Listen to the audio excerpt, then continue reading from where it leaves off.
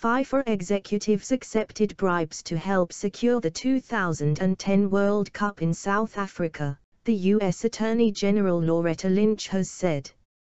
Ms. Lynch was giving details of the U.S. investigation into football's governing body.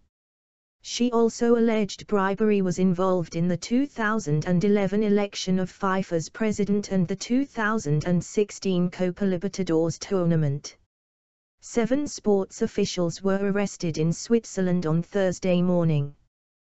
The Swiss have also opened a separate investigation into the bidding process for the World Cup tournaments in 2018 in Russia and 2022 in Qatar.